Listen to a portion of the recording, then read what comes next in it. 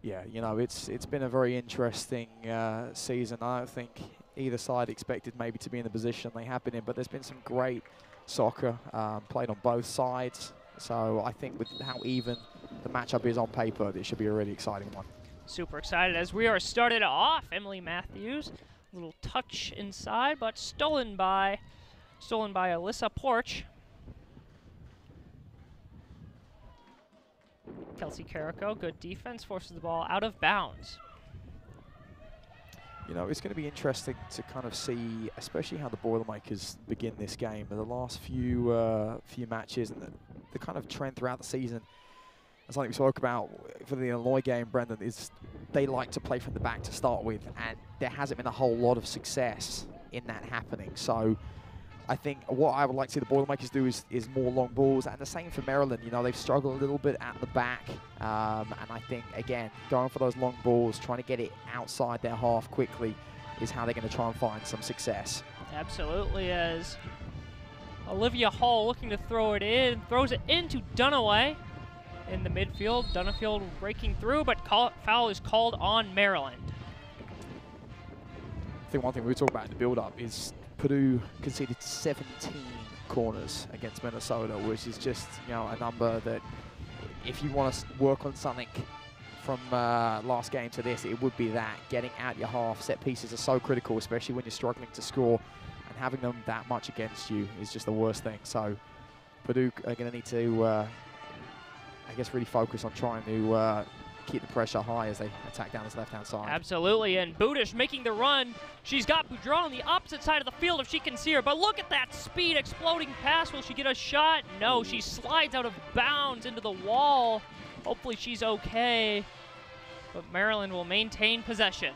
It's just the start you want, though. You want Budish, who was an absolute workhorse for this Boilermaker team, to take it on her own. You want, you know, the same for Holler to do the same. Take it on your own, go.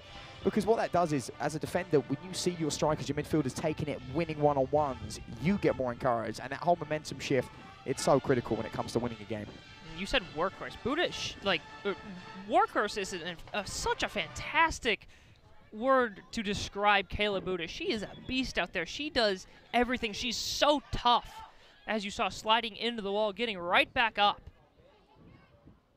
Such a young, talented player, as Gabby Holler finds her on that left side. Budish working to break down her defender. Turns around.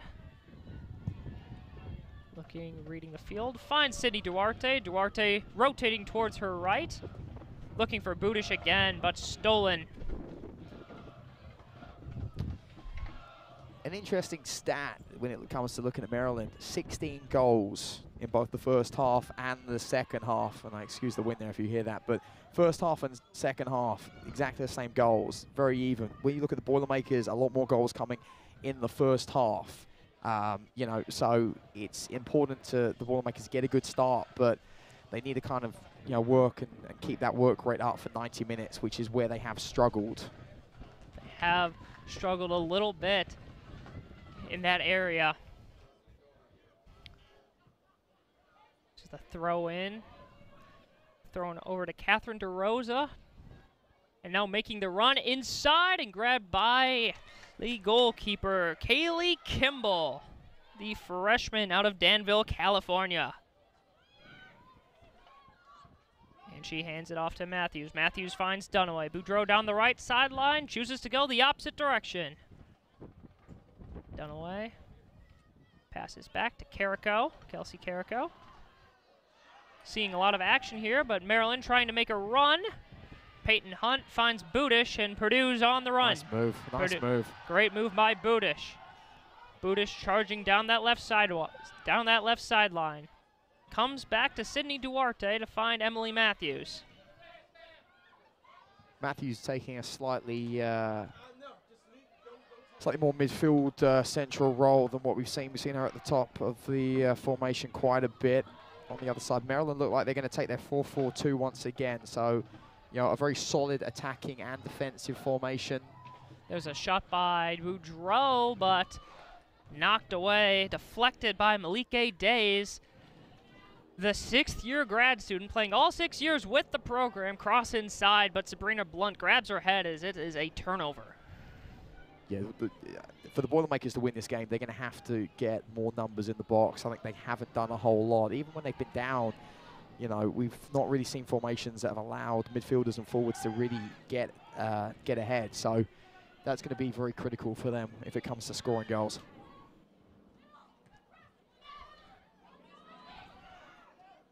High-paced start so far, though, Brendan. Extremely high-paced start. Both teams going back and forth, and Maryland choosing to reset, passing it back to Krista Waterman. And now swinging it over to the right side, far sideline, top of our screen. Malike Days, a little bit of a long ball. Long ball up to Ava Morales. She's got Carrico on the defense. Finds Catherine DeRosa back inside. That's Alyssa Porch.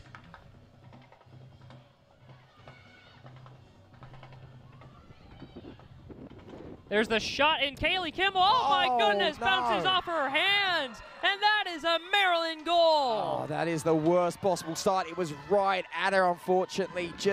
I honestly think she thought it was going to go further to the right there.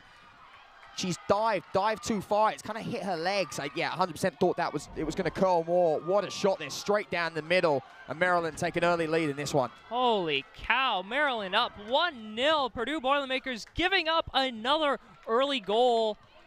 Wow, we saw something similar to this when Purdue took on Illinois. Let up a 12-second goal. Obviously, this a little bit more into the game, but that's a mistake you cannot make as a goalkeeper. Ball hits your hands and just gets right past you. Well, Maryland's up 1-0. I think, you know, as Maryland win the foul here, I think the worst thing about conceding an early goal, you know, the Illinois one we saw 2 games ago, it was an unbelievable shot. It hit the top, you know, right bin, and it was questionable whether that was savable. You know, obviously that one was, and that makes it just that much worse. And, you know, unlucky because Purdue were looking good there to start. Purdue has looked good, but now they've got a hole they got to dig themselves out of. Brooke Weston passes it over back to Malike Days. Over to Olivia Hicks. Finds Michaela Days, Malike's sister. And the ball goes out, so it'll be a corner kick for Maryland. Boilermakers just need to take a breath here, just reset themselves. Got to take a breath, got to reset yourselves, especially because right here is where Purdue let up 2 goals against Michigan. Or not Michigan, excuse me, Minnesota, wrong team with the M.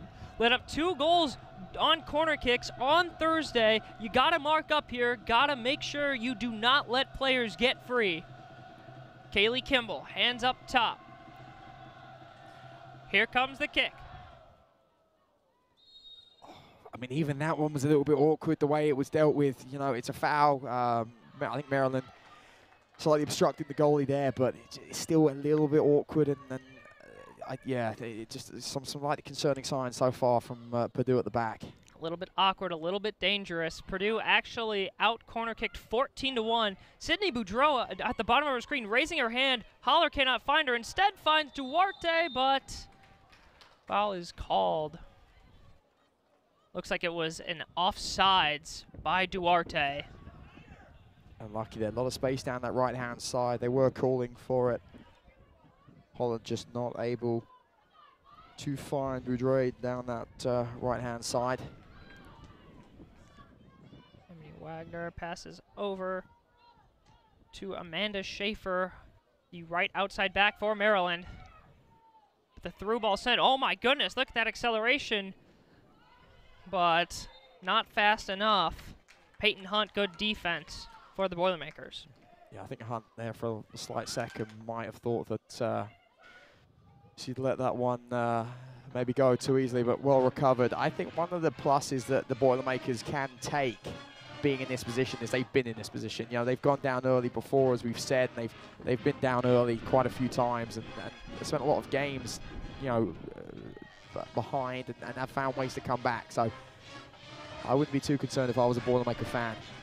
Not at all, but Boudreau finally getting a touch. She's been open on this sideline all game long, but quickly gives it up. Emily Matthews making the run. There's a nice pass, but oh, just a little bit outside, and Boudreau tries to track it down, and she does. Boudreaux has it, cross inside, but nobody is there. Ball picked up by Emery Wagner, excuse me. Yeah, I mean, look, all right, the cross wasn't the greatest, but at the end of the day, you know, it is a numbers game, and you know, the more crosses you get in, the more shots you take, there's more chance of things happening, and it's just a good note to self that you're able to get down into that half, and you're able to, you know, get some attacking balls into the box.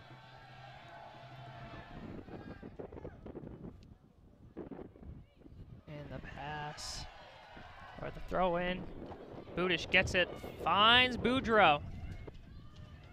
Boudreaux through ball to Holler. Malike Days finds it, gives it to Porch.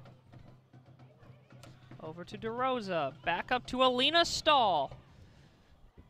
Maryland's leading goalkeeper, or not goalkeeper, goal scorer.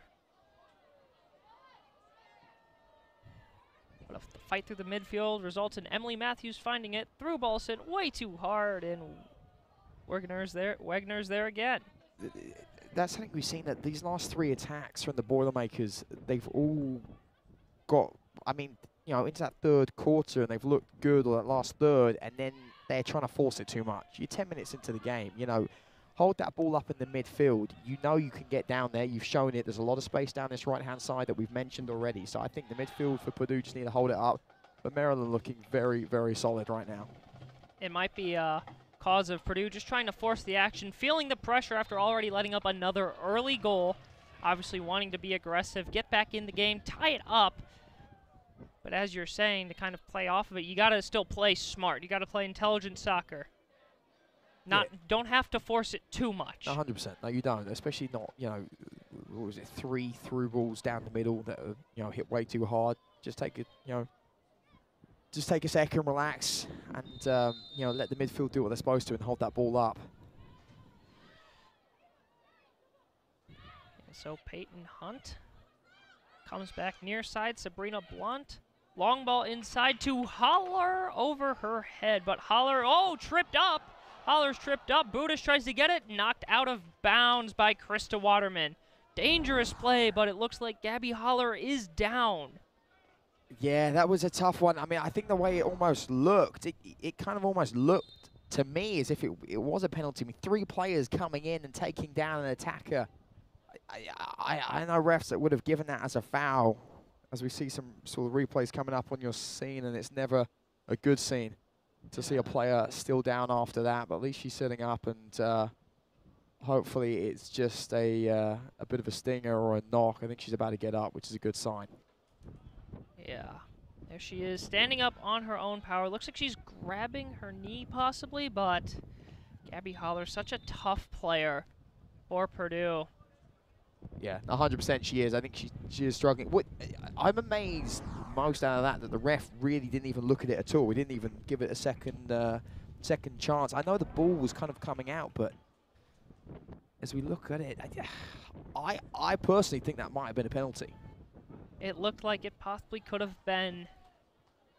Well, she went down from behind, which is why I think it's less the goalie coming in and more getting tackled from behind. But it is good to see her walking off on her own power here. Anyways, it looks like Gabby Holler walking over to the sideline. Well, either way, the Boilermakers are in a good attacking position here. First kind of set piece situation. Yeah. Deep in the Maryland half. And it'll actually be Megan Hutchinson coming in for the Boilermakers in place of Gabby Holler as she gets a round of applause from the crowd. Her toughness, this being probably her last day in a Boilermaker uniform at Folk Field. But Megan Hutchinson coming in to replace her, played in 7 games this season with not too much action, only 9 minutes per game, instantly finds the first touch. Cross inside, headed by Dunaway, but kicked out. Good pressure here by the Boilermakers. They need to keep it up. Really good pressure. Boudreaux, nope. Olivia Hicks said, no, get that out of here. Emily Matthews trying to reset. Through ball up to Hutchinson, just can't get it. Good defense by Malike Days. That's that situation I was talking about. And look, it's worked out well. There's another, obviously throwing down deep in the half as it comes in. But Matthews had the choice there of taking it back to a defender's resetting, going down that left-hand side. They just need to make a few more sort of mature moves and more patient moves if they're going to try and score, because the Maryland back four, when the ball comes in, are looking a little bit disorganized. I think mainly because they haven't really had anything to do with the first 15 minutes or so of this game. But there's definitely positive signs there. It's really interesting because Maryland, like, on a bigger picture scale, not just the back line, Maryland's a very, like, they're an old team. In fact, they have 7 grad students on this team. Yes, 7 grad students, and of those 7 grad students, there are also 11 transfers. So it's a very old team, but it's also a very, not necessarily inexperienced, but they're not experienced playing with each other. So while they're old or older, they got way more experience, they don't have that time playing with each other. The chemistry has just not been there this season. Well, I think it's tough, when you do lose, that amount of games and, you get so few wins. And it's the same to be said for the Boilermakers. You're going to see so many formation changes, so many roster changes, and it's, it does beg the question sometimes, do you just take 3 games where, all right, you might not win, but at least you get some consistency to build as the Boilermakers try and take it down this right-hand side. Strong play by Michaela Days. Through ball, just tapped by Peyton Hunt. Otherwise, it looked like Alina Stahl was going to have a great run.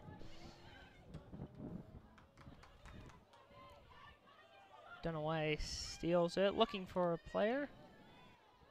Ball gets back to Emily Matthews. Emily Matthews to Dunaway. Looking for a through ball. Nope, chooses instead to send a long ball to Boudreau. Boudreau trying to track it down, but nope, Olivia Hicks is there. Nice play there, by the way, Joe. I think they won the corner, I believe, or no, they're going to give it to Maryland.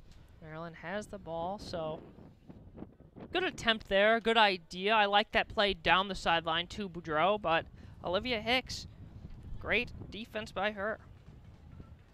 And Olivia Hicks is also another experienced player on this team, the senior from Uxbridge, Maryland.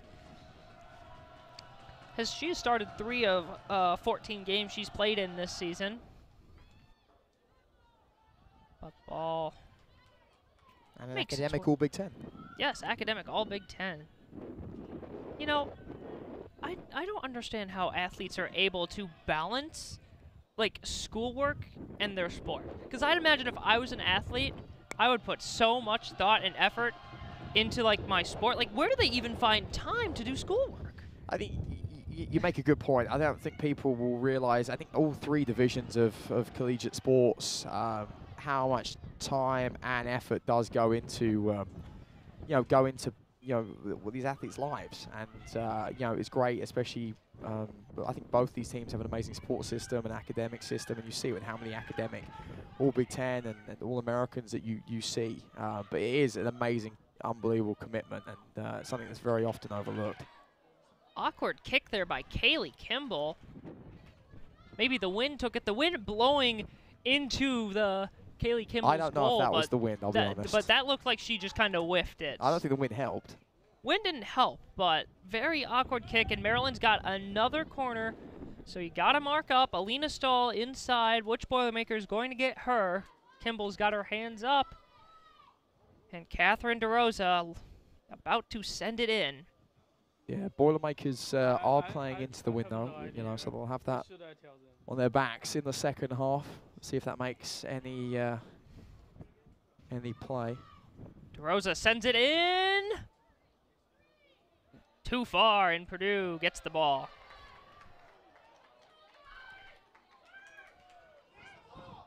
So far, it's been a pretty even start. Just that one mistake is what's led to Maryland having the ball. They've looked dangerous, and they've had a lot of opportunities to look even more dangerous, I think, than they might have allowed themselves to do. I think we might see a few more attacks on the break here from Maryland, especially if they can get it to some of those players that are in space on the crossfield when they do break. Mm-hmm. I 100% agree. Matthews finds Dunaway. Dunaway switching sides, going to her left, going against Porch. Porch trips up, but it's still going to be Purdue ball.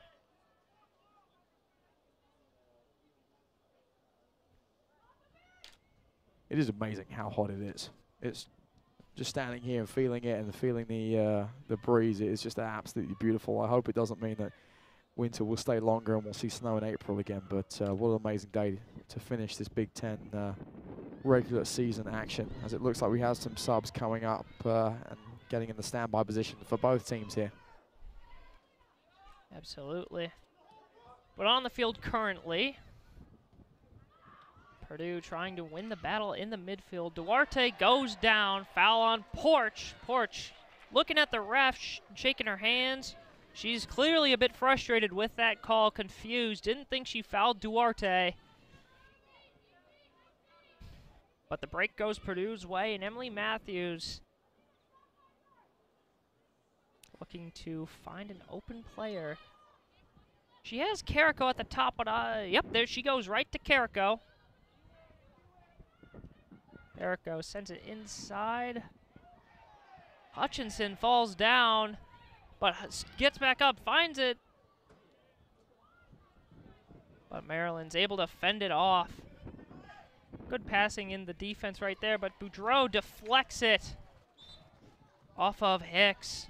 Yeah, and that's something we haven't seen the Boilermakers do too often, is bring on some early substitutions. Split it off coming on Holloran and Woodbeck as well. And on the Maryland side, Mia Isaac will come in and take a midfield role.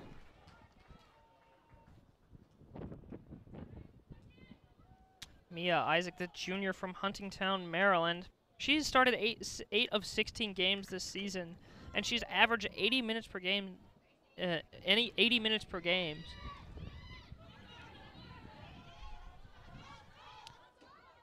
Yeah, the Boilermakers have been pretty stubborn when it comes to subs. More so in the second half. You've seen a lot of the same line out there in terms of attacking. I guess I should say 11 out there. But you know, it's good to see some early subs. Good to see they're proactive and really do want to win this game and not just let it go, even though it's the last game of the season. Woodbeck, long ball. Oh, just a little bit higher, and she would have had Budish, but Budish still finds it. And the offside's called. Tough call there. I thought Dunaway had done enough to come back on the side. It was close, but it looked pretty close, but I guess ref's not going to give it to her. No, not at all. Emery Wagner looking to kick it away. She's one of the transfers and grad students on this team. Played at Georgia last year, but this season she started 5 of the 5 games she's played in. As Hunt safely knocks it back to Kimball, as she was getting a lot of pressure from from Porch. It was a nice job there by Holloran to control it. And now set up the attack down that left-hand side. Yep, got a counter. And starts with Woodbeck. Woodbeck under the foot. Duarte, great move. Duarte now down the left sideline looking for an open Boilermaker. Comes back to Woodbeck. She's got Emily Matthews to her right. Nice play by the sub so far, coming in and bringing a bit of energy. These Purdue subs know to come in and, like, a lot of these players on Purdue's team, they understand their roles. They know their job is to come off the bench and bring a spark of energy for the team. And that's one of the things I love about this Boilermaker team. As Lauren Holloran, long ball into Hutchinson. What a diving snag that is by Emery Wagner. What a great ball there by Holloran, and well taken.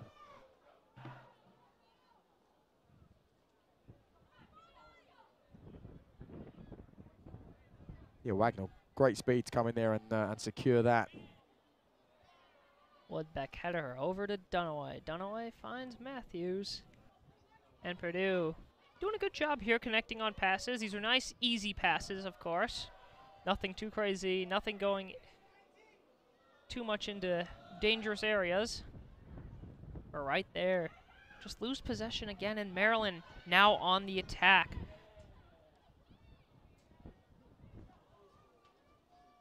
But it's going to go out of bounds, and Purdue gets the possession.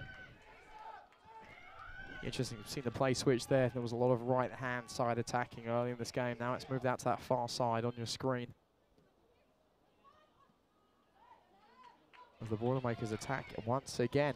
They're asking more questions than Maryland at this current moment. Are they going to be able to get an answer? If Hutchinson had turned her head around, she would have gotten that ball over to her, but instead, obviously that didn't happen. Amanda Schaefer versus Naomi Splitorf. Splitorf, such a quick, she's another one of these young freshmen on this team. But Woodbeck comes away with the ball.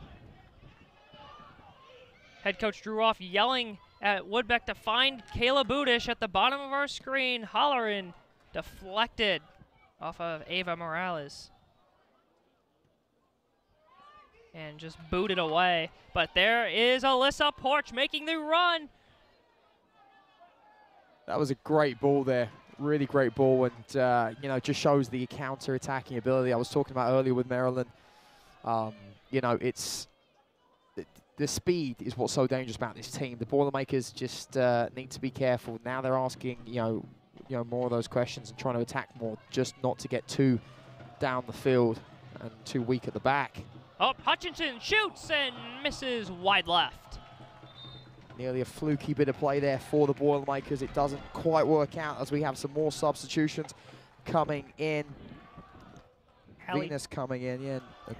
Hallie Johnson and Sophie Venus coming in. Sophie Venus, one of those other transfers, the senior from Oregon, or played at Oregon, but is from Calabasas, California. 1 goal, 2 assists on the season, but has played in all 16 games. Yeah, and Hunt coming off of the Boilermakers, and Kevin Azir will take a defensive role.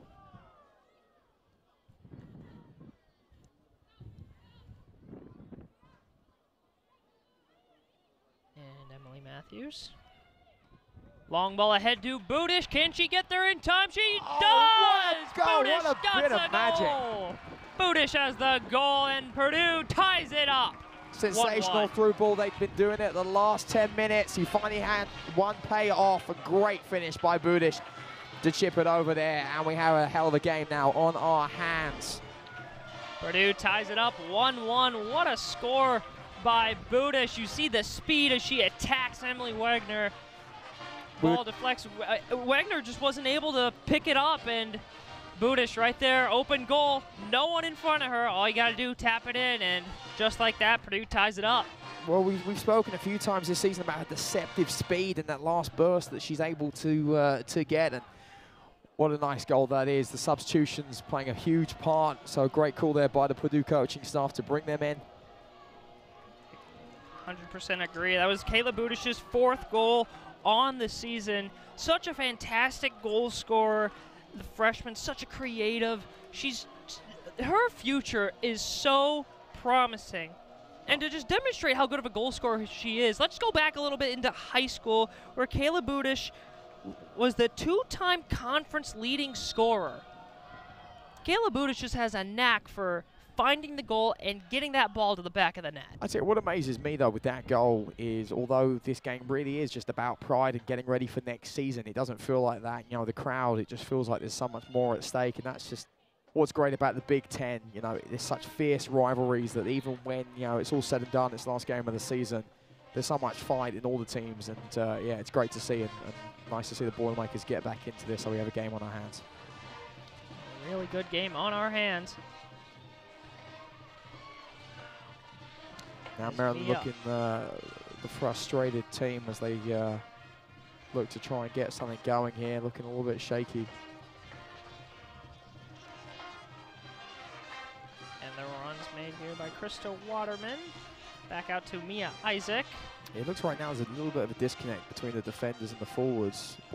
Maryland's struggled the last few minutes to get it through the midfield and up to their attacking wings and striker. Maryland trying to get it up, but stolen by Duarte. Purdue on another one. Duarte streaking through the middle of the field, trips and falls down. Malike Days, good defense. Great tackle as Holloran gets this one back. Holleran over to Budish. She just scored, but another great defensive play by Taraya Turnage. Dunway totally open there, and through ball might have led to another goal if Holleran chosen to go on the left-hand side. As the Boilermakers bring in another substitution. It is Victoria Kevazia. So I guess Kevazia didn't actually come on. She stood up before for the substitution, but I guess they decided to wait until this one to bring her on. So Decided to wait to bring her on, but they bring her on right now, playing as a forward. See if she can find an opportunity to score as Malike Days kicks it out of bounds. Holleran, Duarte. Duarte cross inside. Somehow finds Woodbeck. Woodbeck, the shot! Caught by Emery Wegner. nice testing shot though. I think that's a nice play. You got momentum on your side. Why not take a crack at it, see what happens?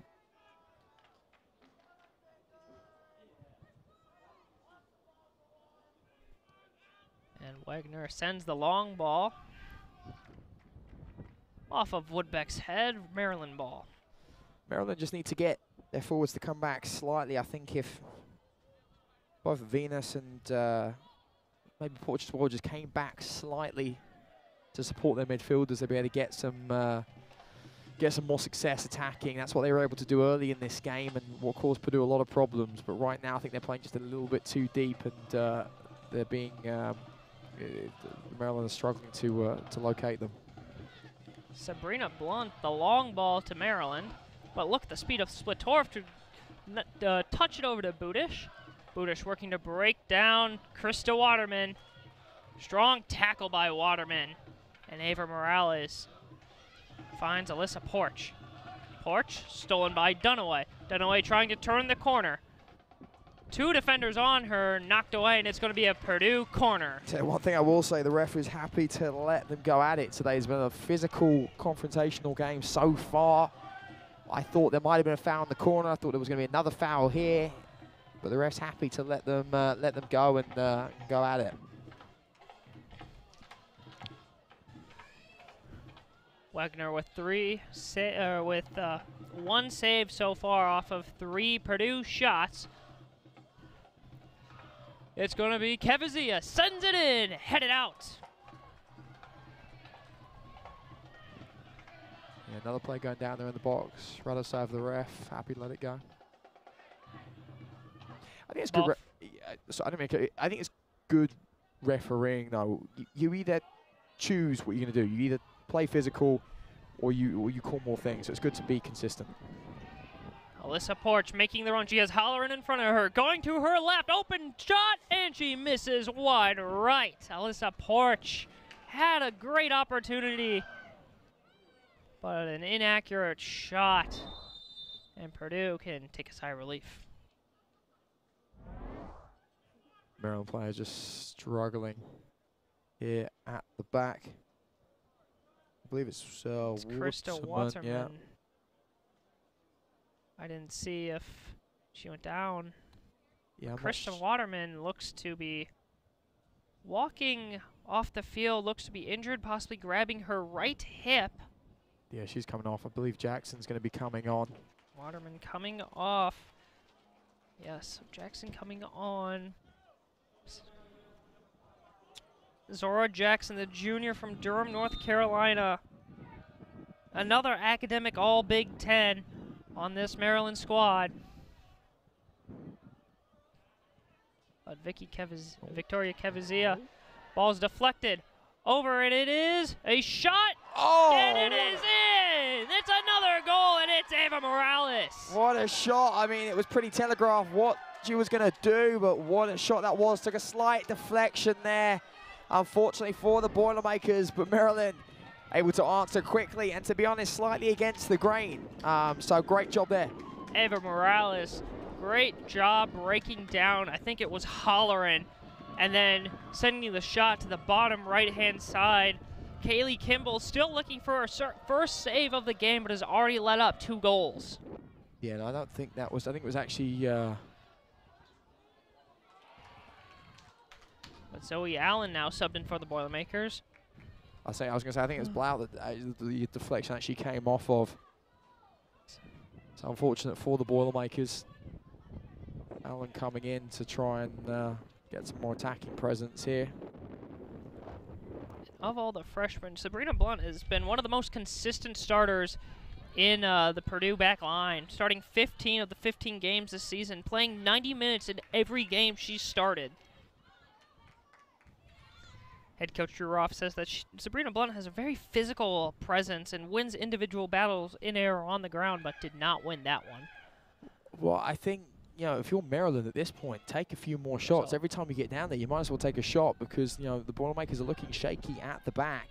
So you don't really have anything to lose. Extremely shaky, and Purdue is not on top of looking a bit shaky. They've put in they keep subbing in and out players in their back line. Their current back line is up top. Chloe Woodbeck will come down our screen. Chloe Woodbeck, Nicole Kevizia, Sabrina Blunt, and Lauren Holleran. But Porch, looking to make a run on the attack, slows down, turns around, and finds her teammate. It's Hallie Johnson. Hallie Johnson, stolen by Woodbeck, and Woodbeck now on the attack. Through ball over to Splittorf. Splittorf takes the shot, and it is just outside. Just outside. Oh, man, that one was close as well. Great sign there for the Boilermakers. Maryland had a lot of players back as well. So to be able to get that through ball in, really positive sign. Just missing there. I thought that was going in. It was a slow-looking shot, too. It was a different type of pace on that ball. It wasn't a strike. It just seemed to come off a little bit slower than some of her other shots we've seen this year. Yeah, I mean, I thought she was going to struggle to get it on target, but as it was coming across for a second, I did think it might have sneaked in, but positive for the Boilermakers. Zoe Allen now leading the attack. Inside to Dunaway. Dunaway back out. Nicole Kevizia. Older sister of Victoria Kevizia, playing up front. Sydney Duarte over to Victoria Kevizia. Cross inside. Great catch by Wegner. Both sides looking very threatening. Both sides are showing what you really would have wanted to see throughout the whole season. You know, it's just where has his attacking presence been as the Boilermakers elect to continue to bring on more subs. So again, going against what they've done this season, rolling subs.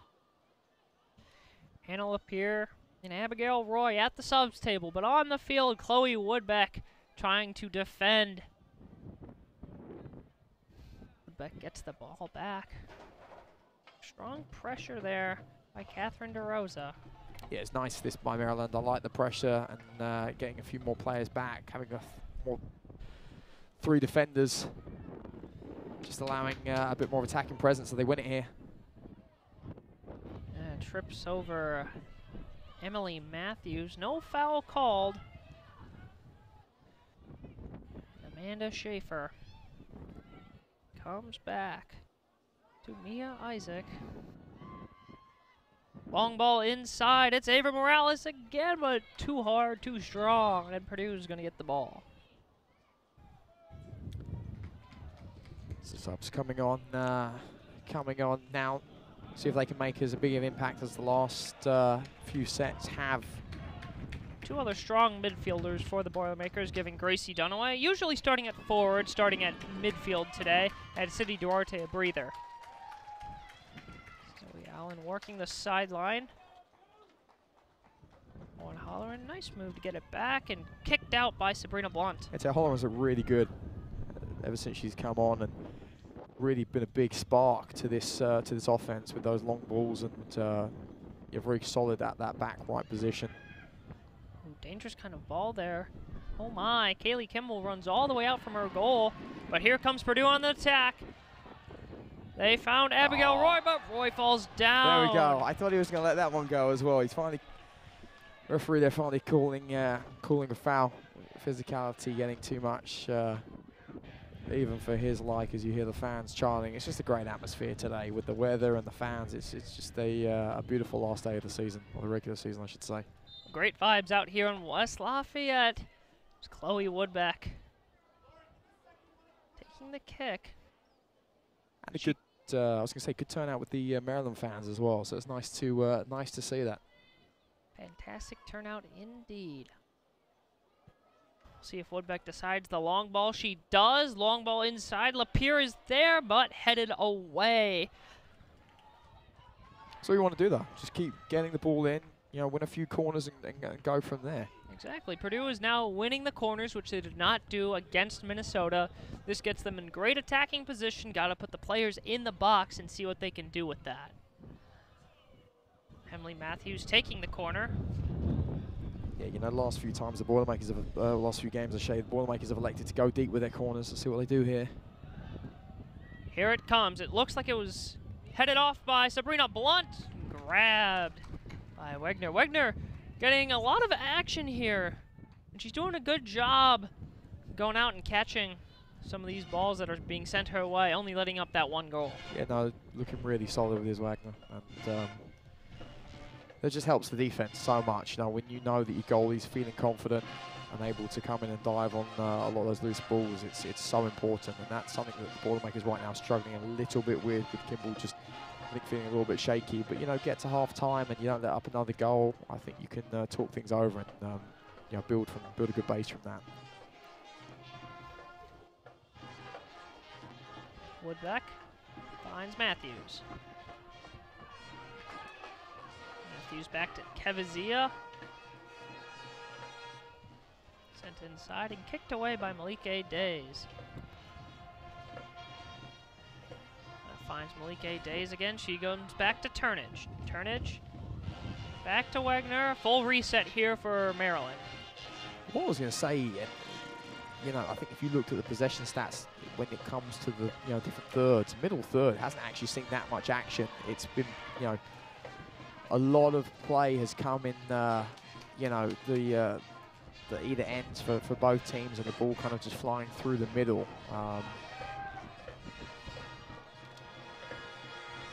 Obviously going along with the kind of long ball and counter-attacking play that both teams are doing, as Allen's just completely open on this right-hand side. Completely open, but Porch closes the distance. Strong pressure by them, but finds Emily Matthews, trips, falls, dives on the ground. In fact, there's Abigail Roy, not Emily Matthews, excuse me. Up here, Holleran. Inside, Wagner running to go grab it before Kevizia could get a shot off. And with just over 7 minutes to go in the half, Maryland gets a long ball by Wagner. I think gets past everyone. If I was Boilermaker coach, I think at half-time the long balls are working and Holleran's really able to get a good distribution into the box, and you've seen that since she's come on.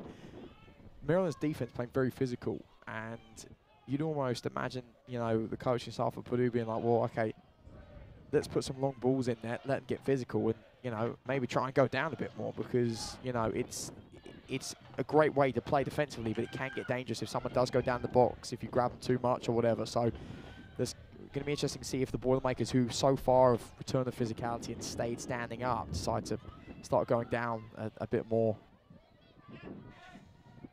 Coming down the right sideline, Holland to her right, decides to go. Allen, who's also to her right. Allen pivots, spins around. Allen driving inside. Lots of Maryland, lots of red in the box. Good defense by Maryland. Purdue can't really find a player inside, so the long ball is sent over to Abigail Roy. Headed out, though. Yeah, to be honest, though, best I've seen Allen play this season. Really solid footwork, looking really good, and especially on one-on-ones and when she's isolated. So let's see if they can get a through ball to her, or if she can get a through ball to a teammate in the middle.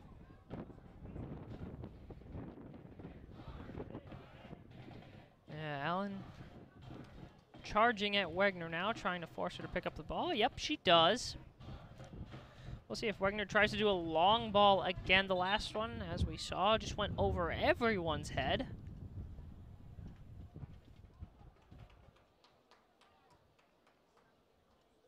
As it looks like the referee is opting.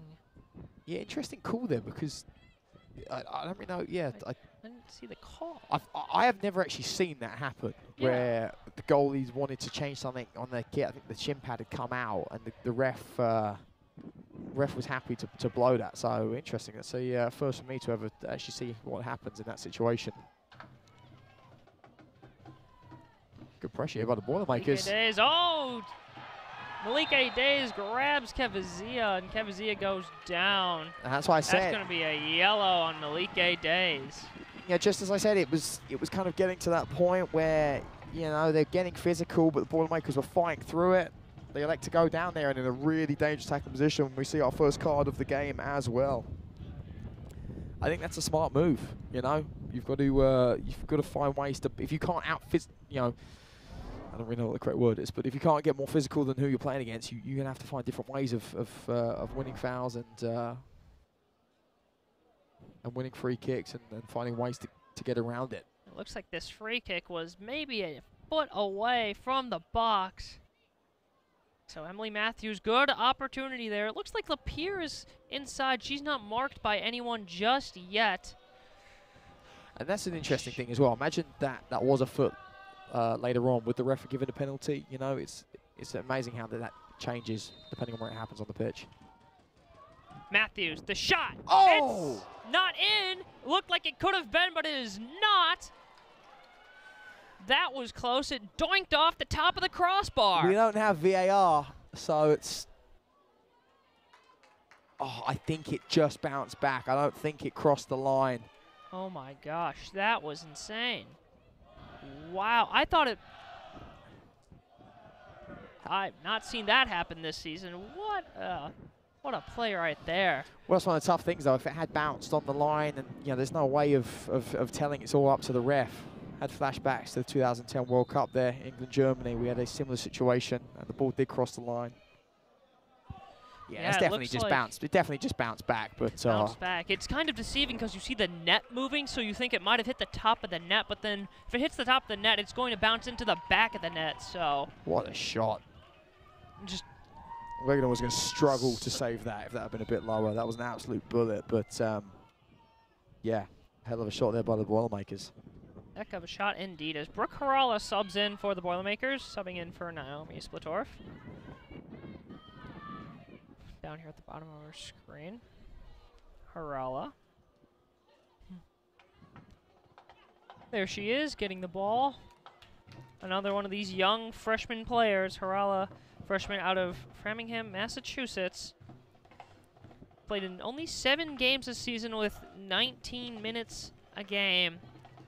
So not a crazy amount of playing time, but getting an opportunity right here to show her skill set as Purdue looks to build in the offseason. Well, this is the first time in probably 20 minutes we've actually seen Maryland get this many players down into that last third of Purdue. So let's see if they can make something happen here in the closing 3 or so minutes.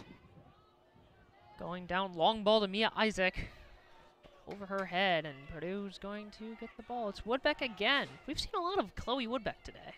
Her and Holleran, when they came on, have made a huge impact on that left and right back positions, and you know they've really changed the dynamic of this game. So a great call there. Oh my gosh, ball inside again. Boilers got to get players in the box to help defend. Kicked out by Kevizia. Looks like a little confusion with Allen and Victoria Kevizia, as both players had the ball, but Allen finds it right now. Long ball ahead to Abigail Roy. She doesn't get it. Brooke Harala making a run, tries to get it. Well picked up there. And, you know, something I was going to mention is this formation the Maryland are running right now, and their tactics are getting more people in. I think that's what we're going to see once this second half does start. Looks like ref's going to bring out another card. I don't think he was going to do that. I think it was just because of a bit of back chat. Changed his mind there. So we've seen 2 cards now for Maryland. Yeah, another yellow card on Maryland. It's with rolling subs, obviously it plays a lot less of a situation. You know, if it was the kind of 1 sub and done rule, then you know you'd be a bit more concerned. But still, though, you don't want to get a red card. And at any point, they've already had 1 this season. Purdue haven't had any. Emily Matthews taking this free kick. Let's see if she can find someone for another assist. She leads the Boilermakers with assists, but... Calls for handball. I thought the same thing there. The ref's going to let it go. So it'll be up to Woodbeck. Cross inside to Abigail Roy, headed out by Schaefer. Victoria Cavazia grabs. Get physical out there. Yes. Looks like she was almost trying to tackle that Terrapin. I didn't see which number it was, but Victoria Cavazia almost giving her a bear hug as she jumped on top of her back, looked like. Getting really, really physical. A very physical game. But I do enjoy the physicality of this game. It just shows that these teams truly do care. There's so much grit and toughness between both teams, and both want to win really bad, as Brooke Harala has a run as she is matched up with Turnage. Turnage, great, good defense there. And now Maryland on the counterattack. Finds Porch, but Blunt kicks it away. Well, I think, you know, what the physicality shows and the way that these two teams are playing, like you said, it first shows they care, but also shows so many positives that they can take into the off-season. You know, both have had a season that they really wouldn't have expected or wanted to happen, and I think a lot of positives can be taken away from this. Abigail Roy has a shot inside. Can she hit it with the left foot? No, she cannot. Turnage, another great defensive play by the freshman. Yeah, late corner here might be the last attacking chance for the Boilermakers. You think they'll put everyone they can into the box, keeping just Holleran and Woodbeck back. Final minute of the half, just over 45 seconds. This is a great opportunity, go into the half with some momentum, tie up the ball game. Here comes the cross over everyone's head. Knocked away. 30 seconds on the clock. Zoe Allen keeps it inbounds. Allen working to her right, gets past one Terrapin. Zoe Allen just coughs it up, but Blunt is there. But it looks like Maryland still has 20 seconds, though. Got a long ball out of there. Get it away from Purdue. And as that one goes off Woodbeck, it looks like the half is about to end. Yeah, Allen just needed to get that last pass off. It was great solo play. Just needed a pass just at the end. But positives from both sides here at the end of play. And just like that, the Maryland Terrapins are going into half up 2-1 over the Purdue Boilermakers. Screen the Boilermakers right to left, and with the wind behind them. Let's see if that makes any difference in this half. I didn't think that the wind made too much a difference in the first half. We saw that one wonky kick, but it looked like probably a whiff. I think, to be honest, the only thing the wind does is just be an inconvenience, but, you know, it's... That's a great way to put it. JJ, I love the way you put that in. Inconvenience. It doesn't add anything, but just makes things harder. That's a very big word for me, so I'm proud of myself. Inconvenience? That's not too big of a word now, is it? Well, maybe not for some, but, you know. No, it's going to be interesting to see, you know, how physical this game continues to be.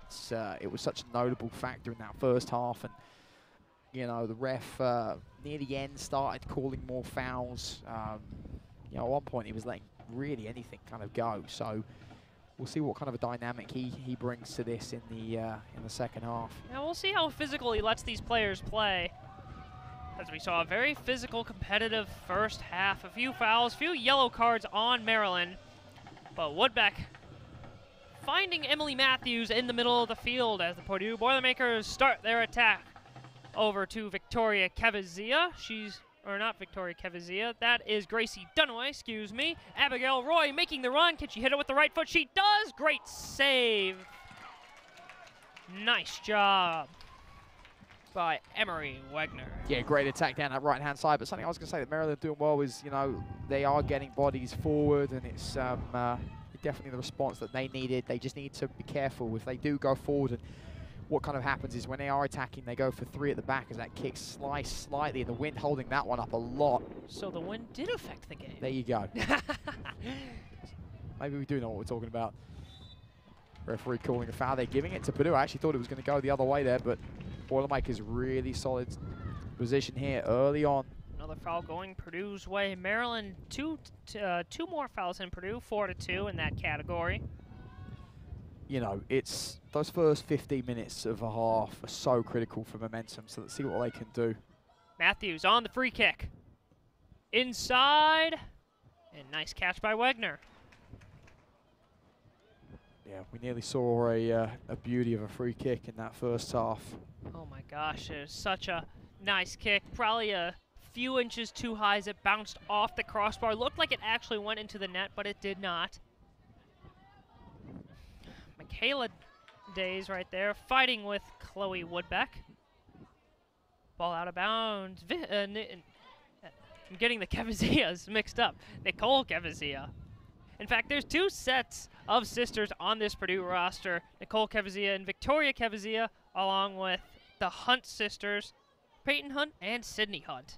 Haven't seen Sydney Hunt come in yet today. Peyton Hunt started for the Boilermakers, but Victoria and Nicole both came in as subs, but starting the second half. I think it would have been interesting to see what, Purdue, if Tompkins was always going to come in the second half, or if that was just a, if that was just something that was happening, because things obviously didn't go to plan in that first half in terms of the goalie and the goalie situation. Well, in terms of Kaylee Kimball being a goalie, right, she's a freshman, she's very young, and she did not start the season off as the starter. It was Sarah Kyle before Kaylee Kimball eventually took over. And while she lets up 2.24 goals per game, right, so not nearly as low as of a goals per game as you'd like, but she's actually been doing a good job getting saves, right? And a lot of that has been due to Purdue's back line letting up 18 shots a game from their opponents. So she's gotten a lot of opportunities to get a lot of saves, and actually had her career high in saves on Thursday against Minnesota. She had 10 saves there, but then today nothing. And I think it was just a moment of, hey, let's switch it up, find something else to do for head coach Drew Roth, because clearly something wasn't working. 100%. You know what's been interesting to note, though, I know he's sort of joking about the win, but Wegner, last 3 kicks out of her hand have all been sliced to the right and not made it anywhere at all. So interesting to see what's kind of going on there, if it is the wind or if she's just struggling to get settled in this second half. Yeah, maybe no more. Maybe that'll affect the long balls from Maryland. They can't really play long balls, and maybe that'll let Tompkins kick a lot of long balls on Purdue's side, as she'll get an extra boost from the wind, as Budish trying to break down Malike Days. Yeah, good pressure here from the Boilermakers, able to just settle down, and Maryland switching up their game plan, going for the long ball now as they come down this right-hand side. Michaela Days, Malike's sister, on the attack versus Kevazia. Left foot shot. It is picked up by Tompkins. Tompkins saves it. There's another. Must have been deflected. It was deflected. That must have been deflected, because that did not come off her foot nearly as hard as I thought it would. No, 100%. What a dangerous position there. Just as I said, the Boilermakers looking good. They now need to watch that they don't attack too many people forward. Michaela and Malike Days, sisters on Maryland. They've played all 6 years there, this being their 6th year. They have a combined 12,000 combined minutes in the 6 years they've played. 12,000 combined minutes. That is a lot of soccer that those two sisters have played. But here she is again, working on Woodbeck. Michaela Days. Double team comes from Matthews, now Victoria Kevazia. Days with a shot over everyone. And Holloran is there to steal it. And now it's Dunaway. Here comes the counterattack. Sydney Duarte in the midfield. Kayla Budish up front. And she has Victoria Kevazia streaking down the left side. There's the long ball to her. Victoria Kevazia has a long lane. A wide open lane, but she had to give up some ground to go get the ball. It's a strong pass from Dunaway. Cross inside, grabbed by Wegner, and the Purdue attack is basically annihilated. End-to-end stuff, though. This is the kind of, I was about to say football, this is the kind of soccer that you want to see. You know, you want it to be fluid, you want it to be open. I don't know if Dunaway putting that ball in there was the greatest idea, just because only having 2 people in the box, but it's still good just to test early, and I think that's something they were looking at. The last few attacks, there's been a lot of space down this left-hand side, so I think they'll definitely, we'll see that long ball to the left again. We'll see it again. It looks like head coach Drew Roth, Purdue's head coach, talking with the referee. Probably didn't like something that he saw. Ends up not going away as, look at this run by Gracie Dunaway, but tripped up. Looks like referee will call a foul. It's just a No goal foul? kick. It was a good tackle Goal there. kick. Really good tackle. Fantastic tackle by Maryland. It was either Malike Days or Krista Waterman. Krista Waterman, another grad student in that back line. Just so much experience over the past few years.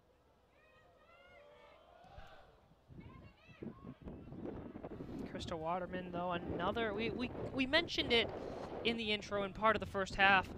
This Maryland team has a lot of experience, but also not a lot of chemistry because a lot of these players are transfers, and she's another one of them. She came, Krista Waterman, she came from Farley Dickinson U. Yeah, you know, I think that's something that both teams can take into the off-season. There's been a lot of different, you know, rosters played and formations that I've mentioned last half, and so I think there's a lot of positives that go into the off-season. And I think, you know, when you look at the Maryland coach, I think this being her first season, there is so much, you know, there is so much that can be worked on, and there's time. But they're young teams in the sense of how much they've, like you said, played together. And speaking on head coach Megan Ryan Nemser, and this being her first season, that actually happened because after last season, former head coach Ray Leon's contract, it expired in 2021. So the program looked to hire a new head coach, and they looked at the former Rutgers assistant coach that had coached there for 14 years. Head coach Megan Ryan Nemser coached there at her alma mater for 14 years and was a fantastic coach there as, ooh, a nice shot and a great save knocked away by Tompkins. That ball had a lot of pace on it, but Tompkins able to dive and knock it away. But as I was saying, head coach Megan Ryan Nemser, fantastic assistant coach, a part of that staff that led the Scarlet Knights to the Big Ten Championships where they lost to Michigan. And then they also went on a run that last year to the semifinals in the NCAA tournament where they lost to Florida State. Now disregard those losses because I guess the point I want to make is that her teams were good, and those teams were competing for championships. So she brings that knowledge of how to win. She knows how to coach, and she's trying to bring that culture to Maryland as they start to rebuild. Knocked away, and now Purdue on the counterattack. Victoria Cavazia has Emily Matthews calling for the ball, but instead sends it to Duarte. Emily Matthews in the middle of the field. It's a 2-on-1. Duarte, oh, bad cross inside. Tough look there for Purdue. That was a fantastic opportunity, but Malike Days reading that pass so well, getting in the passing lane. I know, you know, it was the reciprocal of the attack that we saw before, down way on that right-hand side, loads of space. Any kind of aerial ball down that right-hand side would have found the Boilermaker. So unfortunate not to come away with something there, but showing their counter-attacking ability and, yeah, really solid attack there by the Boilermakers. Would you have liked Duarte to come down more on the sideline versus kind of break it in more and have Matthews continue to stretch the field a little bit? I think once she'd kind of got halfway into the Maryland half, I think an aerial kick down that right-hand side, there was so much space down that right-hand side for Dunway to run onto. So I think just that earlier pass. Great ball here, though. Here is Budish showing her speed. Budish going against Krista Waterman. Budish does not shoot. Budish slows down, changes pace, switches it up. Right hand tap back to Abigail Roy. Abigail Roy, the shot. It's curving and it is not in.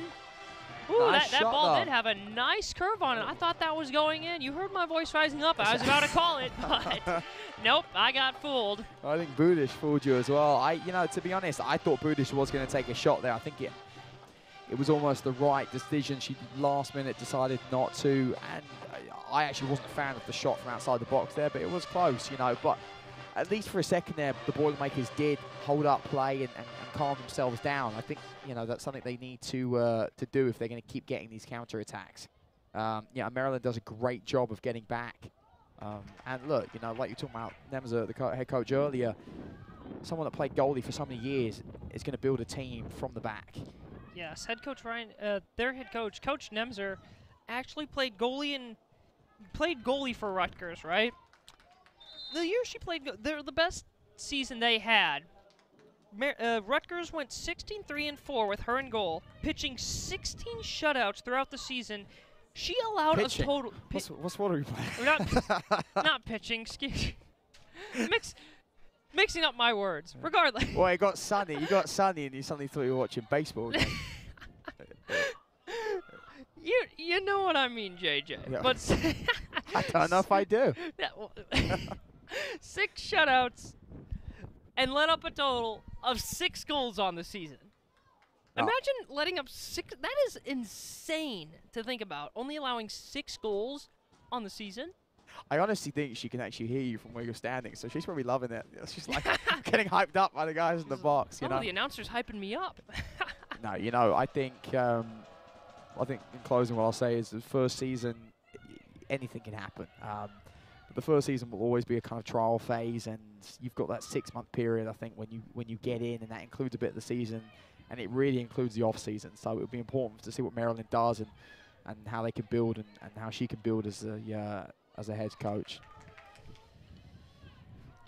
Victoria Kevzia calling for the ball, but Matthews not looking her way. Dunaway looking to start her own attack, but stolen by Ava Morales. She scored 2 goals in the first half. First goal grazed off the hands of Kaylee Kimball.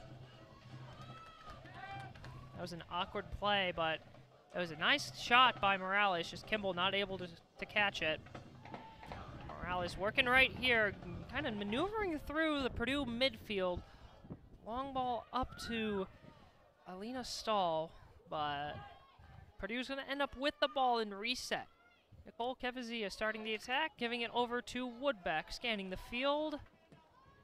Doesn't really see anything, and it's kicked out of bounds. You know, I quite like how both teams are almost playing 3 at the back.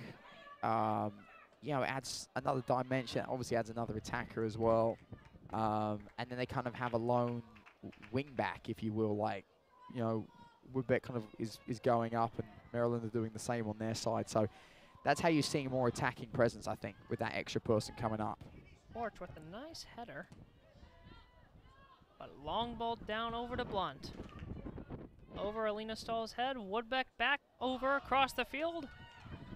Abigail Roy not over to get it, but Ava Morales does. Yeah, first 15 minutes, we're seeing 2 things. With the first being a lot more play in the middle of the field. And that's and also a lot more open of a game, and one team has got to take hold of it now, because this is where you can score, and this is where you can take charge of the game, and it's going to really be up to the Boilermakers, I think, now, before Maryland gets settled again in the second half, to get a goal and get themselves back into this.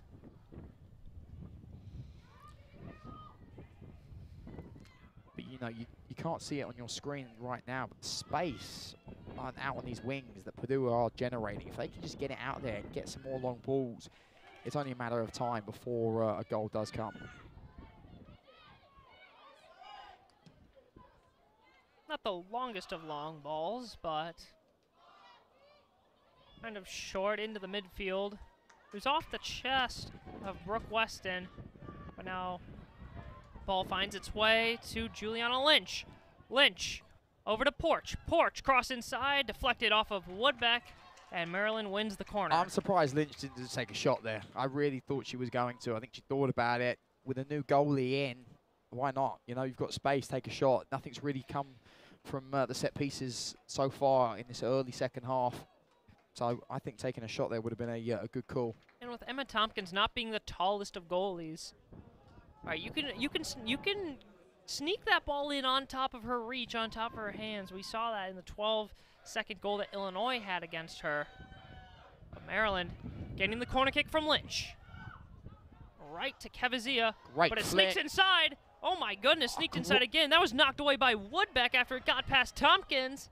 Emily Matthews trying to play it, but just kind of knocks it out of bounds. That was extremely dangerous. 2 amazing flicks there. I don't know if we're able to get a replay for you, but 2 beautiful flicks. It's amazing goal line defense there by the Boilermakers. That could have got ugly really quick as the Boilermakers look to bring on substitutions in Lapeer. It was a fantastic flick by Taraya Turnage. Just a little rainbow over the head, almost went in. Did very close there. Well, it just shows the skill that these Maryland forwards have. They just need to be able to get the ball a bit more. Porch kind of can't control it with the header, and Woodbeck will go back. We're seeing Maryland getting play really well offensively. A lot of pressure on these Purdue backs. Purdue's got to switch this around if they want to come back and win. Obviously, they got to score first to tie back the game.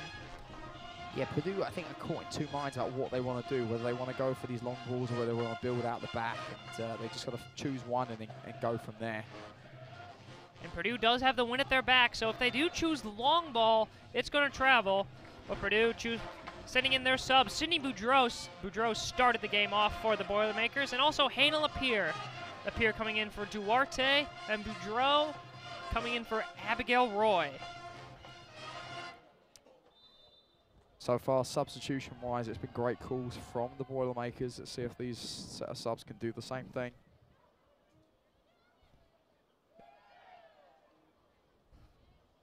You know, I think it's a shame. There's been a lot of situations and a lot of games that I've commentated and watched where I almost wish that they'd had a few more rolling sub situations, and so it's nice to finally see it, but I almost wish it happened a little bit before.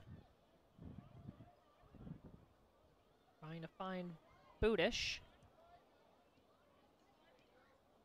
But nice tackle there. That easily could have gone into a break for Maryland. For sure, as it comes back to Nicole Cavazia. She also has Woodback. There's that space that you've been talking about. Lots of space for Woodback. Not too much pressure. His Porch comes up, try and force it, but Lapierre, ooh, nice through ball over to Budish. Can she get there in time? Ooh, runs into the goalie. So that call's going to go against Budish. I could have got ugly there because Budish did come in with her studs up. I'm surprised the ref didn't actually pull a card there, because although they're both going for the ball, it was quite a dangerous play. Ooh. I'm glad that Wagner's all right there, because that really was close to her face. No, there's the baseball reference. It was a little like baseball slide. That's what it kind of looked like. Do you miss it that much, Brandon? Hey man, nothing like baseball season. But there's also nothing like Big Ten soccer season. Long ball out, not very long. Wynn picks it up, slices back inside. Oh my goodness. Yeah, the wind's definitely, it's definitely picked up, because we didn't see it play this much of a factor in the first half. I think that ball literally like went backwards after it was up in the air. 100%. Nice move there by Schaefer to control that and get it up. And here comes Lynch. Over to Stahl. Alina Stahl. Haven't seen too much for today, but Porch making a run back to Lynch. Stahl in the middle looking for the ball, calling for it. There she is. With the shot over to... Oh! Another ball bounces off the hands of a Purdue goalie, and there's goal number 3 for Maryland. As soon as it set itself up, I thought she was going to take a shot, but what a shame there. What a shame. Well, savable. I mean, I don't really know. There's not many other words I can have for you there. It's a great shot. It's a powerful shot, but that's right at the goalie and should have been saved. Fantastic pace, fantastic look for Alyssa Porch, and another unfortunate play for Purdue, as this is now the second ball that has bounced right off a Boilermaker goalie. Look, fair play to Maryland. They've had their shots and they've been attacking well, and I do think they deserve another goal, but that is just not. That's a tough one to watch. Yeah, it's just, as they say in football, if it hits your hand, you got to catch it if you're a wide receiver, and that hit her hand. Yeah, 100%. I mean, that's just that's unfortunate, and it's something that's plagued this team the whole season. But fair play to Maryland. They've got a good hold on this game now, and the Boilermakers, they brought some subs in. Holler's back on, which is good to see, and let's see if the seniors can pull something out of the bag here. Holler with that neon green stripe around her left arm. One of the senior captains of this team. Holler actually transferred over from West Virginia, but so did Juliana Lynch and Alina Stahl. So all 3 players actually once played together when they were at West Virginia, but all 3 ending up transferring over into the Big Ten. Holler to Purdue, and Stahl and Lynch to Rutgers. So it's a cool thing to see, like former teammates, now rivals on one field. Yeah, exactly. And I don't think there's any love lost. It's been a physical, confrontational game, and let's see. You know, I think the Boilermakers can get back into it. I think they can at least get another one, but not if they don't start playing how they did last in the last 20 minutes of that first half.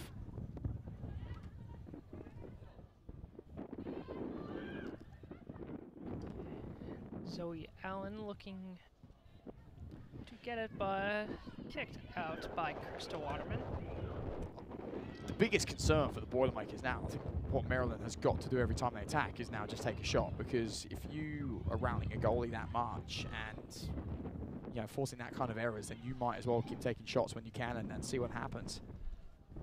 Yeah, Purdue only with 8 shots on the day.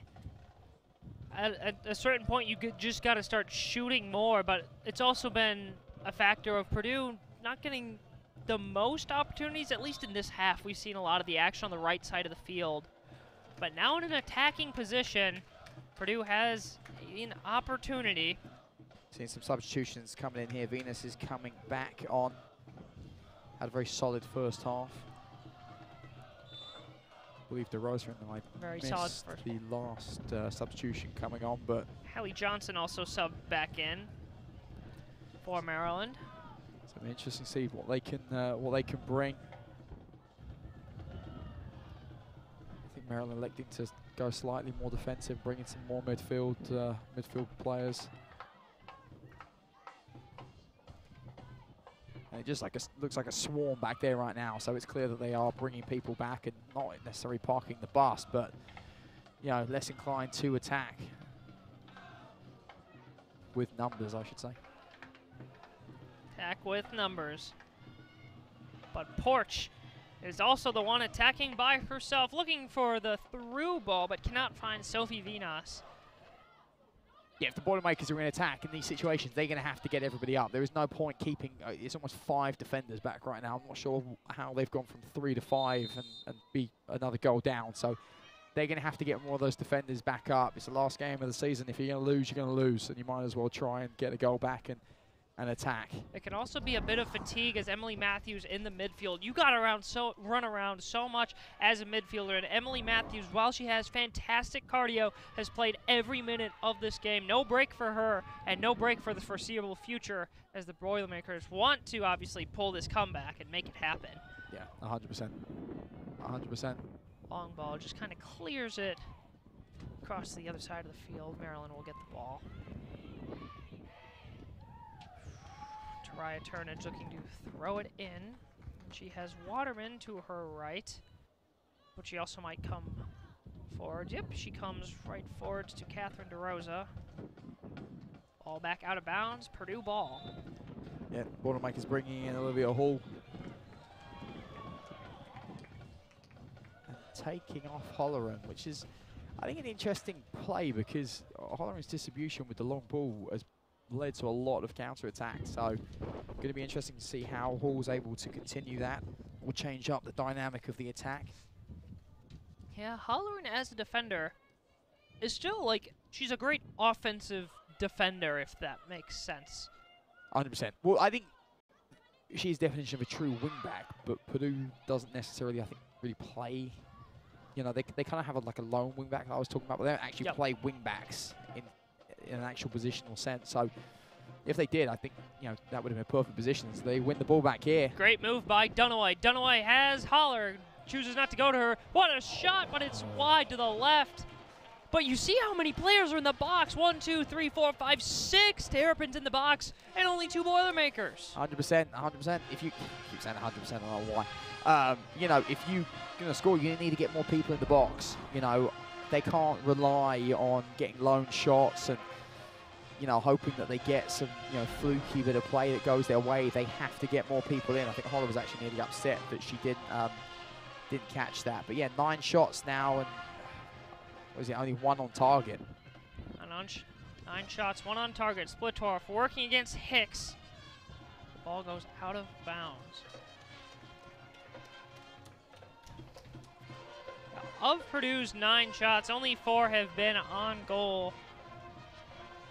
But like you were saying earlier in this second half that Purdue does need to put up shots, or not put up shots, but shoot shots. Yes, and they're starting to do that now. However, it's tough though. Maryland are playing very well coached right now, and they're doing exactly what you do if you're 3-1 up. So it's tough. It's not going to be easy as they win the ball back here, and this is a dangerous position. Dangerous position as that through ball is grabbed away by Purdue. Blunt finds Matthews. Dunaway trying to make another run. Lapierre flick over to Holler, but a crowd of Terrapins are there. It's Waterman and Taraya Turnage. Yeah, I think the Boilermakers try and get the balls down the left and right hand side, fill the box, go for a few crosses, see how that goes. If that doesn't work, then try going up the middle. But I think if the Terrapins are going to have so many numbers back and really clog that middle section, then there's no point trying to play up the middle. It's just not going to get anywhere. Just under 18 minutes to go. Purdue down 2 goals. Ava Morales scoring 2 for Maryland, and another one we saw this half with Porch. Yeah, Morales going to be wanting the hat trick, you'd think. As more substitutions come in, so let's see what the Boilermakers do. Buddish is going to come back on. Hopefully that will electrify the midfield, and the Terrapins also bringing substitutions in. Love to see that sub of bringing Budish back in. Give her a break and let her play out the rest of this game. We know how much energy she brings to this team and her aggressive, creative nature to this offense. Fine Purdue, she's the way that we get back into this game. I mean, heck, she scored the first goal of the game for the Boilers anyways, right? Yeah, 100%. I also like the move bringing in Schaefer for the Terrapins. I think just bringing in a defender and an attacker, it's keeps it even, and I don't think Maryland has any reason to go full defensive mode now. I think bringing players back is one thing. Bringing on loads of defenders, there's no need. So it's good to see them bring on a striker as well. It's a great ball there. Great ball there, but another great snag by Wegner. She's been active today. Another great snag and catch. Yeah, I think it was Days. Diving for that. Yeah, Days came on. I was trying to find out who the forward actually was. It was Days that has come on. Yep. Michaela Days. Michaela Days actually has 2 goals so far on the season, our final season of collegiate play. 2 goals, 2 assists, and she's also started all 16 games this year. Allen has got great footwork. It's just that final decision whether to go herself or pass is what's going to make the difference between how great she can be.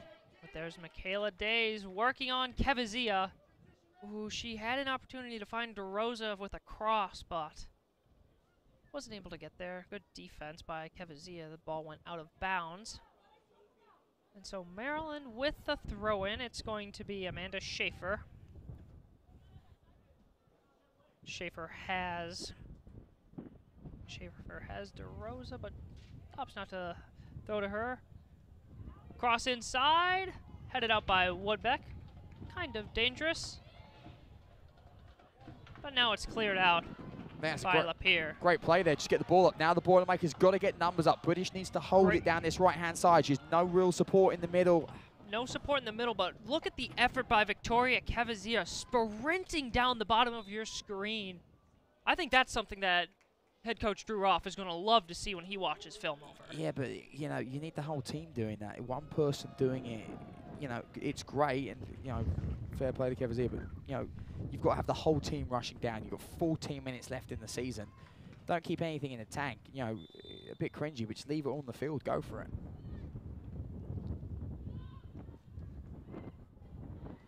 Nutmeg right there through Olivia Hall's legs. And Maryland on the attack again. It's a 1v1. Let's see if Purdue can catch up. Woodbeck's coming down the right sideline, but so is Porch. Michaela Days tripped up, and there is a foul. Yeah, that's no real need to foul there. I think there was enough Boilermakers back. If I'm Maryland here, there's one thing I'm doing. That's taking a shot, and let's see what happens. I wouldn't be surprised if this one does sneak in. You can see Michaela Days kind of smiling right there, knowing, all right, we got ourselves in a good position if we're Maryland. I guess I was speaking for Michaela Days right there, so I guess, yeah. Anyways, looks like Maryland talking it over. Possibly see DeRosa kick the ball, but also have Sophie Vinas up there. So it's going to be Vinas. For an open player, a wall of 5 Boilermakers stands in front of her. Puts up the shot. Oh, nice save. Great save. Great save. Fantastic save. Looking for the top of that goal, or top of the net, but look at the reach. Yeah, that is a great save there. Great by save. Tompkins. You know, it was right at her down the line, but you know, it was a great shot, and that's a confidence booster that she needed. Now the Boilermakers need a confidence booster themselves and start going here. Corner comes in for Maryland. Ooh, That was another close. dangerous one. That was I didn't see if it was a flick or just an awkward bounce off the body, but I think it was. I think it just came off a Terrapin there. Great corner. Nearly ate my words and watched the goal go in there. But the Boilermakers survive. Victoria Kevizia run down the left sideline. Cross inside. Duarte's there, but so is Gracie Dunaway. Gracie. Great ball, but where's the Boilermakers support? Yeah. Where's the support? So many players in the box for Maryland. 12 minutes to go. Victoria Kevizia gets the ball. Does not get the ball. Just kidding. Duarte, the shot deflected away. Like those situations, you need people outside the box. They can bring it back and reset. They got lucky, and they are going to get another attack. But you know, it's those positions where they've got to hold the ball up a little bit more and just wait a second, then continue the attack. You know, you haven't got to get everything done in that one play. Chloe Woodbeck going into the attack is the outside back at the bottom of her screen. There she is. Cross inside. Budish is there. Oh, over the back of her head. She overplayed it. Budish totally open there. A beautiful ball from Woodbeck. Just not coming to avail. But what a huge position that would have been. Completely open. Budish just ran through it a little bit more. The sun, I think, is actually right from where that ball was coming from, so that's definitely played a factor. Very good point, actually. Like, now that I'm looking at it, that shadow is exactly where, or I guess the sun is pointed directly at where that ball was coming from. So just lost in the lights, possibly, or lost in the sun. Well, you know, very plausible explanation. You know us English, we love talking about the weather, so it's...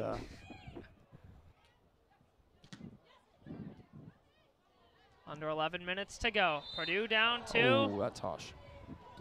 And I think of all the physicality we've seen, that one actually looked like a decent enough tackle, but Maryland won't complain, and every attack takes one away from the Boilermakers, so as long as they can keep this up, I'm struggling to see the Boilermakers getting even a goal back in this one with the way the game's going currently.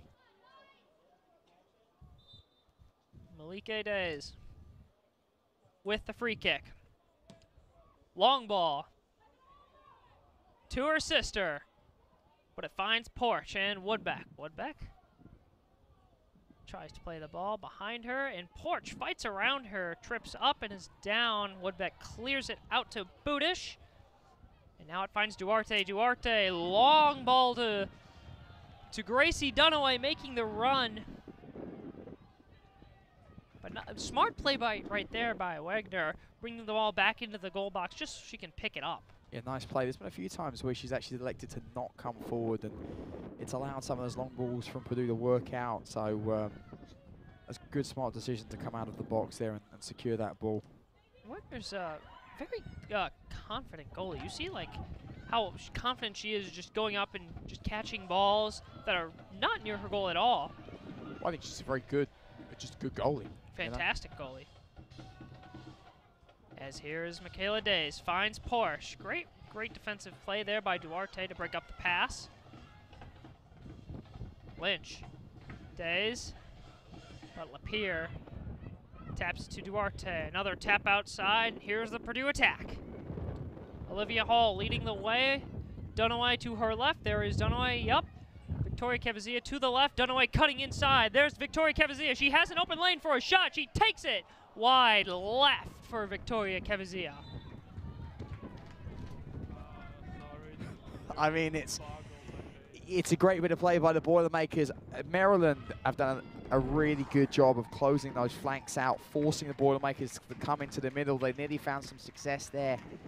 Unfortunate that that shot's just sliced off the foot, but I think credit has to go to Maryland, who did a great job of closing those flanks, forcing the Boilermakers to come inside. You see the frustration on her face.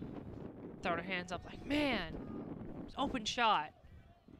And that is also one that Purdue would have liked to have on goal. I mean, no one was in front of her. So if you're going to have that shot, beautiful open shot, at least make it be an accurate shot. It's tough, you know. It's always easier to go for that near side shot. The open, you know, the far side was obviously open, but, you know, it's in those moments you want to go for what would technically be easier, and it's just unlucky that got a bit caught up there. But, you know, positives. Look, 7 minutes left. You get a goal back in the next 2 minutes. Who knows what happens in the last 5? Exactly. You never, ever know until it's over. Exactly. Long ball. Over to Weston, who subbed in just a few minutes ago. Matthews tapped to Budish. Here's another possible opportunity. Watterson is there. Great defense by Waterman, excuse me. Positive stuff, though, from the Boilermakers here. Playing down the middle more, and it's working out well for them. Coming inside, looking for Dunaway.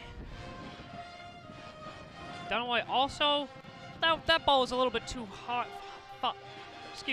and far for Dunaway, but it looks like she also possibly lost it in the sun.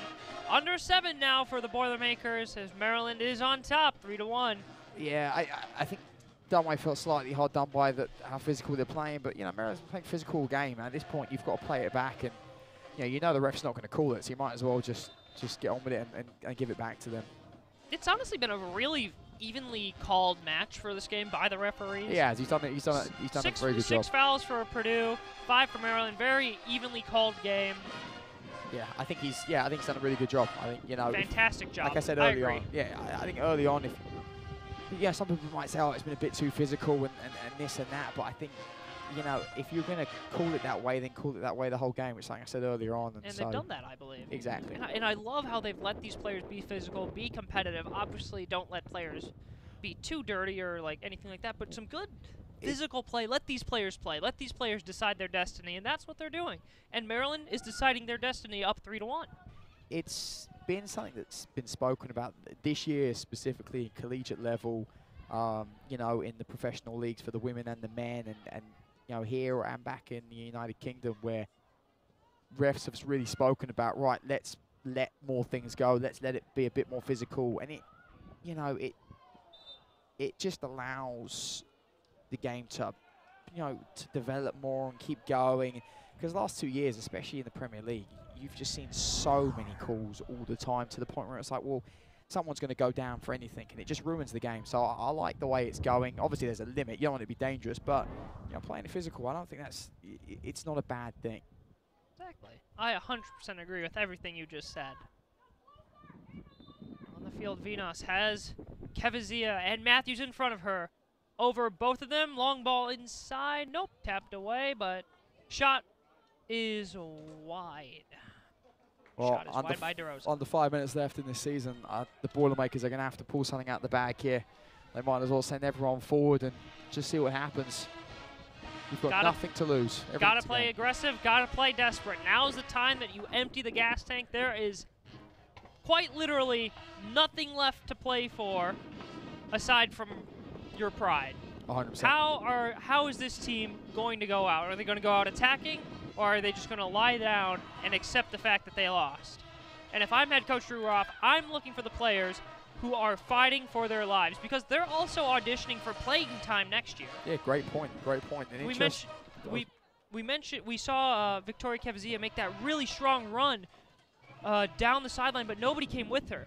That's a sign of a player that is going to put in a lot of effort, and someone that can be a big key part that really wants to try hard, as that is a through ball, but Duarte can't find Kevizia. Something you might have noticed on your screen is that they are going to make a goalie substitution. Smith coming in, the senior, I think, to play her last 3 minutes of, I believe, collegiate soccer.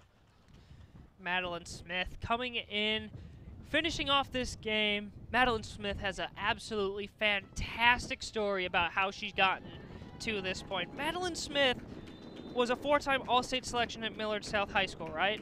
But she ended up going to community college at Lake Tahoe for a year.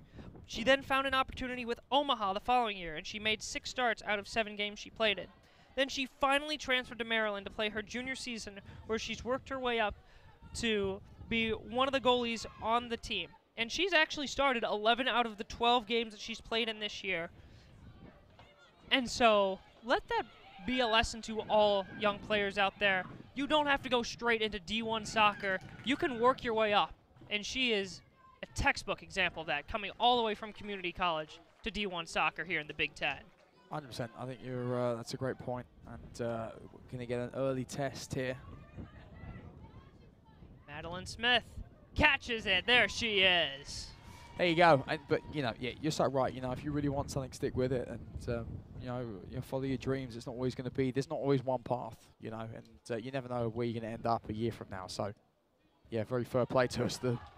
And I absolutely love the move from head coach Megan Ryan-Nemser to sub her in. Playing both her seniors that are most likely going to leave. Getting Smith some final playing time in her final game. What a fantastic gesture as the coach. Maryland looking like they're going to try and maybe get one more goal. Maybe 3's not enough. They want 4. The Boilermakers are looking defeated, and it looks like that is what will happen on this final day for them at home.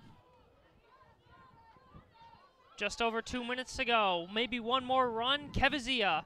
Tap over to Matthew. She's got Duarte in front of her. Falls down after tripping over Weston. Looking for a foul. Slow to get up. Great move there by the pair. There's Victoria Kevizia raising her hand. The long ball towards her. Can she get there in time? Wow. Look nice. at Mekalike Days. Nice move there from the pair.